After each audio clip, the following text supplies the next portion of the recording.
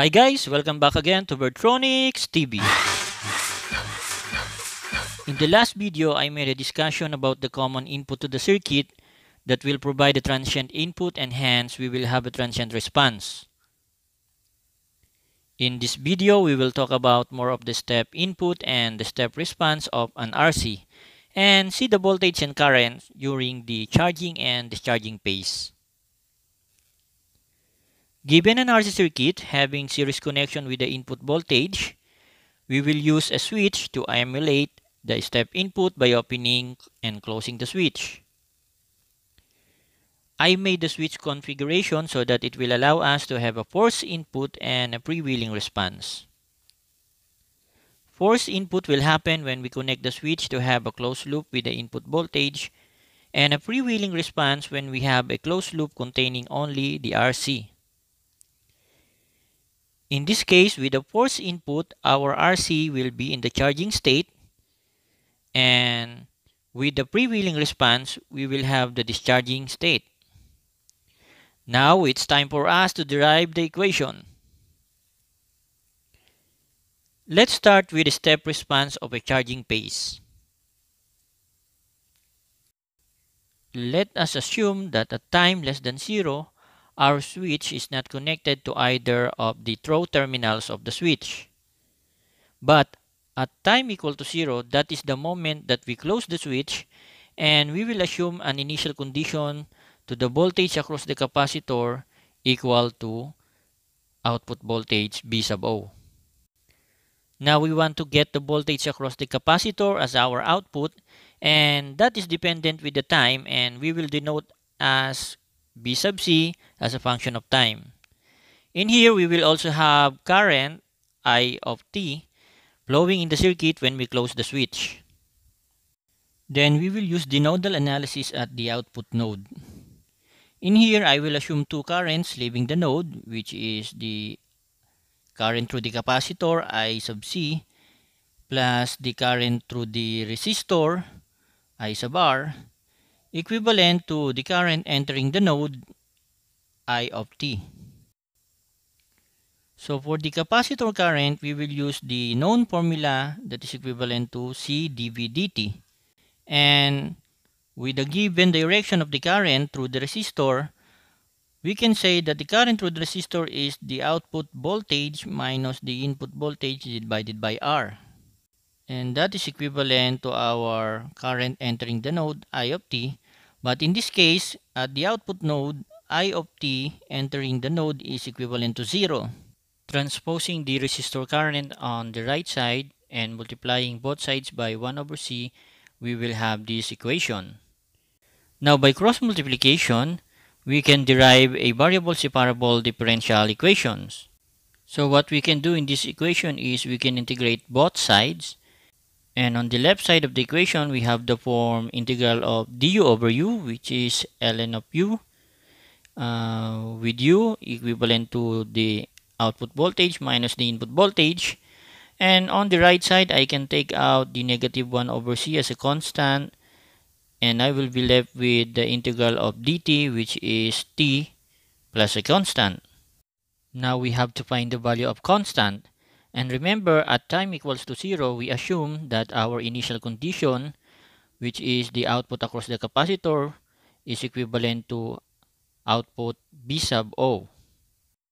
So that our constant is equivalent to ln of the initial output voltage V sub O minus the input voltage. So now we can put back the value of our constant into our equation.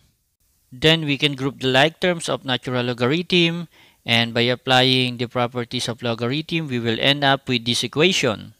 Now we can use both sides of the equation as the exponent of e, so that it will cancel out the natural logarithm.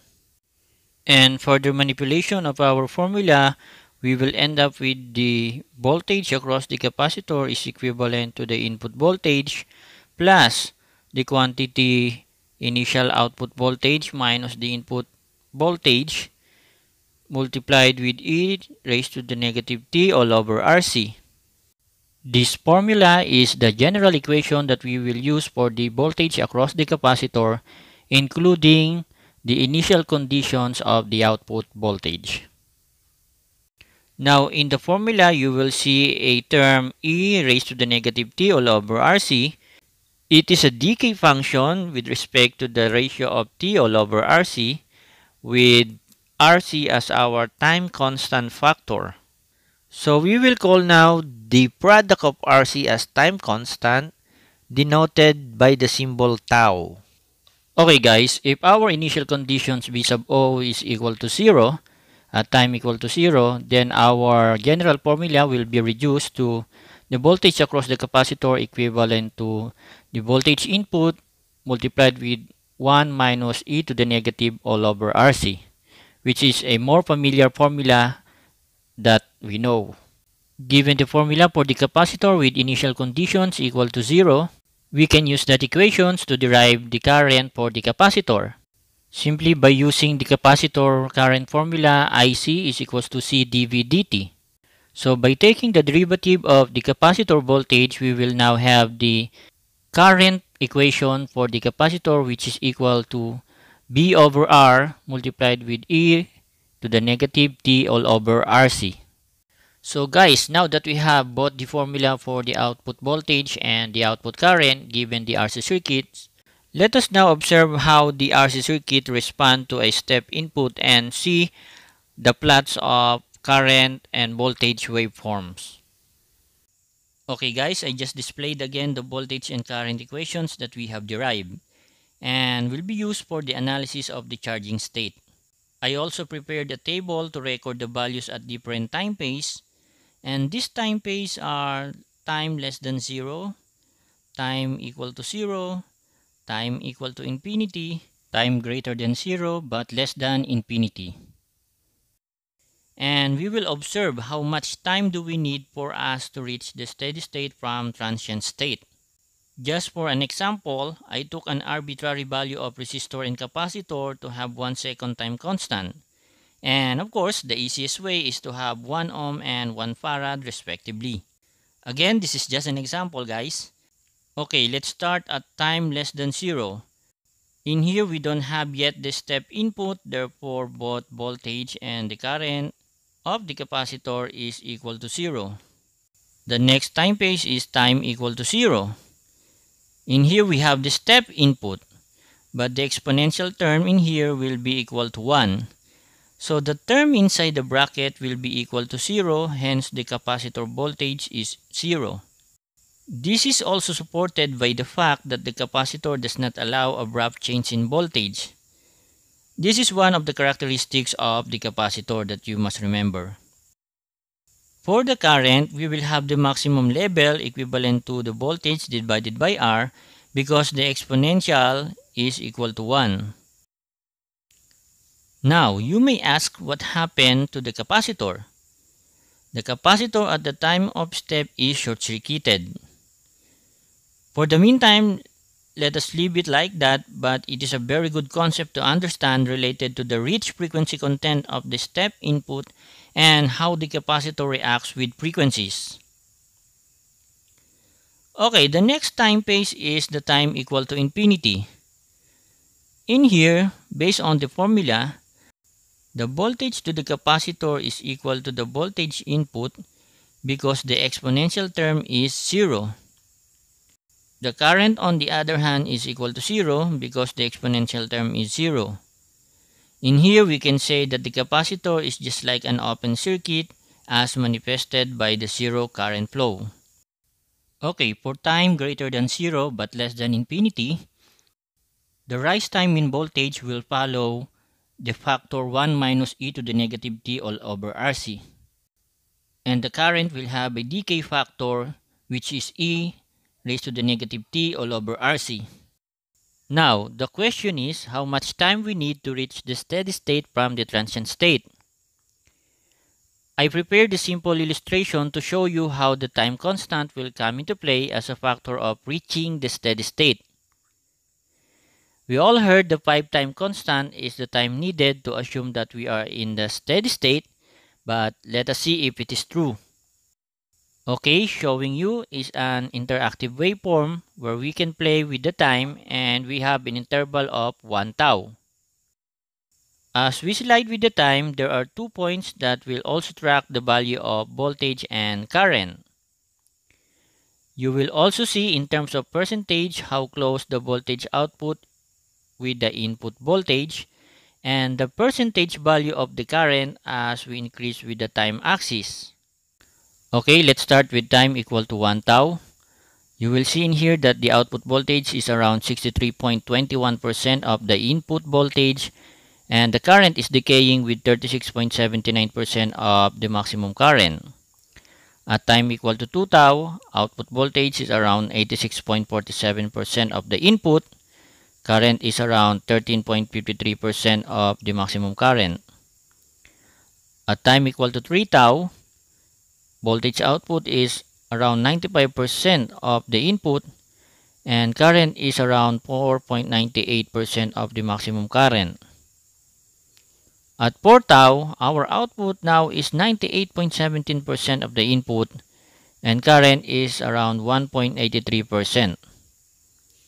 At 5 tau in here, you will see that our output is around 99.33% of the input, almost equal to the input, and the current is decaying with only 0.67% of the maximum current. Okay guys, based on the value that we got, we have realized that at 5 tau, the capacitor is already full charged and with 99.33% of the input, we can safely assume that the 5 time constant is the time needed to reach the steady state. Okay guys, we are done with the charging state. Let's move on to the discharging state. We will now turn on the switch from the force input to the freewheeling setup so that we will have a loop that has a resistor and capacitor only. Now the input voltage is disconnected with the circuit and we will only be left by voltage in the capacitor as a source to our circuit.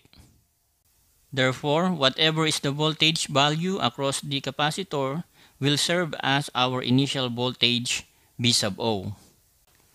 With that, we will have the formula for discharging voltage of the capacitor equivalent to the voltage V sub O multiplied with e raised to the negative t all over RC. Let us use this circuit with the time constant equal to 1 to exercise the discharge response. We will assume that the capacitor is fully charged and it means that we have waited at least 5 time constant.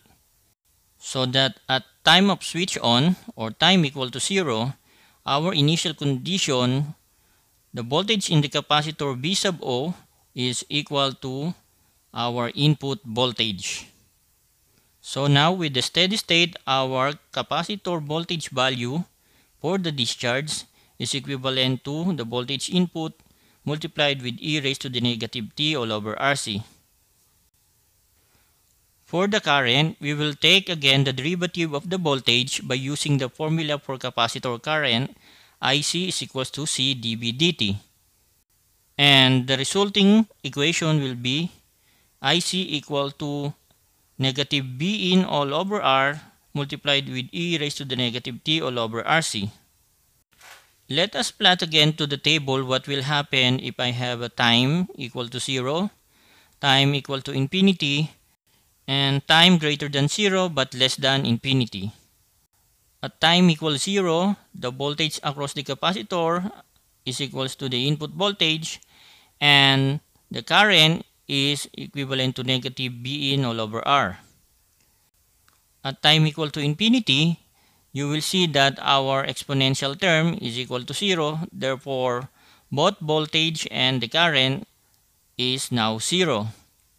At time greater than 0 but less than infinity, both our voltage and current will decay exponentially by a factor of e raised to negative t all over RC. Okay guys, from the table, you will observe that both the voltage and current will now decay to 0. You will also realize that the capacitor voltage polarity remains the same, but the current is now negative, and it means there is a change in the direction of the flow of current. As the time increases towards infinity, both the voltage and current will be equal to 0, and it means the capacitor is fully discharged. Let us again observe the voltage and current waveform plots using the same circuit with time constant equal to 1. We will then again increase the time by the interval of 1 tau and see how the value of voltage and current decays with the time. So let's start with 1 tau, and you will see both the voltage and current decays around 36.79% of their maximum value. And with 2 tau, it further decays with 13.53% of their maximum value. So as going to 3 tau with only 4.98%, and 4 tau we have 1.83% only. And with the 5 tau, we only have 0.67% of their maximum value, or almost equal to 0. It means that at 5 tau, our capacitor is fully discharged. Okay guys, before we end this video, I just want to give you a summary of what we have discussed. We completed the formula derivation and the response analysis of RC circuits for a step input. Observe that 5 time constant is needed to assume in steady state from the transient state. Realize in charging state that the capacitor at step input is shorted and will act as an open at time greater than 5 time constant. Voltage is equal to 0 and current at maximum at time of the step input. Voltage at maximum and current equal to 0 at time greater than 5 time constant. Realize also that in discharging state that the capacitor, voltage and current both decays to 0. Voltage does not change polarity, but the current reverses its direction. Okay guys, that's all for this video, and thank you for your support to BerTronix TV. Guys, always remember this: electronics is made easy with ECE. Bye!